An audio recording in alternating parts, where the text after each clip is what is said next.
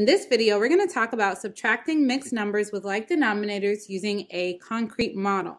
One option for a concrete model is using pattern blocks. Let's start with a word problem and go from there. Angel drank 4 5/6 cups of water on Wednesday and 2 3/6 cups of water on Saturday. How many more cups of water did she drink on Wednesday than on Saturday? And when you present that story problem or word problem with students, you want to give them the opportunity to choose a strategy on their own. Find a way that they think about that makes sense to them to solve this problem. But what might students do? Many different things they could do. But one option could be using concrete models if they have access to math manipulatives, which hopefully they do. So if they have access to pattern blocks, this is one way that they could solve this problem involving mixed numbers. So let's write out this expression, 4 5/6 minus 2 3/6. So once students have read through the problem and they realize, okay, we're subtracting, we need to figure out what the difference is between these two mixed numbers is. So we have 4 5/6 and we want to take away 2 3/6. How can that be done with pattern blocks? We can ask students if they need any support with this, what can we use to represent our 4 holes? One option could be the hexagons, the yellow hexagon. So we take out 4 hexagons to represent the 4 holes in the mixed number. Then I might ask them, okay, how are we going to represent the 5 6? Ooh, I know, one of them might say, triangles, the green triangles, 6 of them can equal or be equivalent to 1 hexagon. So let's put that on there to confirm that 6 triangles is equivalent to the yellow hexagon. There you go. So 6 triangles make up 1 hexagon. So then I would ask, okay, now that we know that the green triangles make up the hexagon, the yellow hexagon, how many do we need to represent this mixed number?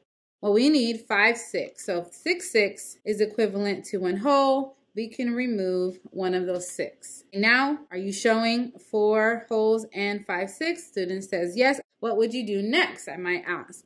So they would say, I need to subtract 2 holes and 3 6. And I would follow that up with, okay, what are you going to subtract first? They might say, I want to subtract the 3 6 and go over to their triangles that represent the 6 and subtract 1, 2, 3 of them. Okay, so now they see how many 6 they have left. I would ask, are you finished? And then hopefully they say, nope, I still need to subtract my 2 holes and take away 1, 2 of the hexagons. So then I would say, okay, with your concrete model, can you see what the difference is between those two mixed numbers? Yes, we can see that there are 2 holes remaining and 2 6.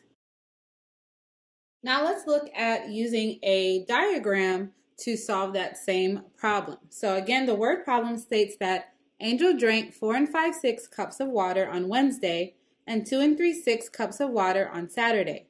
How many more cups of water did she drink on Wednesday than on Saturday? So again, when you first give the word problem to your students, you want to give them time to figure it out on their own, come up with strategies and ways to solve on their own. What's one way that they might do is drawing a picture model. So we're going to draw a picture model or a picture diagram to represent this expression. So something students might do is represent their 4 holes using rectangles. If any students stop there, you want to ask them, okay, how do we represent the 5 6? And then they think, oh yeah, I need to draw a 5th hole. What do those 5 6 look like in that hole? They know to partition that hole into 6 equal parts, then shade in 5 of the 6. So again, we're allowing students to work through this problem on their own, but if any students struggle and need your guidance, you can ask them things like, okay, so what amount are we taking away? We're taking away 2 3/6, they'll say, 2 holes and 3 6. Okay, what can we subtract first? Do you have 6 to subtract from? Yep, we have 5 6 here. How many do we need to subtract? We need to subtract 3 6. Show me what it looks like to subtract 3 6. So at that point, hopefully they're crossing out 1, 6, 2, 6, 3, 6. How many 6 do you have remaining? There are 2 6 here remaining, so we can circle those. All right, is there anything else we need to subtract? Yes. Students are going to say we need to still subtract 2 wholes. Okay, how do we do that?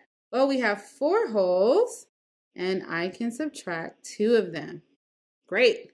How many of the wholes do you have remaining? 1, 2. There are 2 wholes remaining. We want to follow that up with, what's the difference of 4 and 5, 6 minus 2 and 3, 6? Can we see that in your picture diagram? Yes. We can see there are 2 wholes and 2 6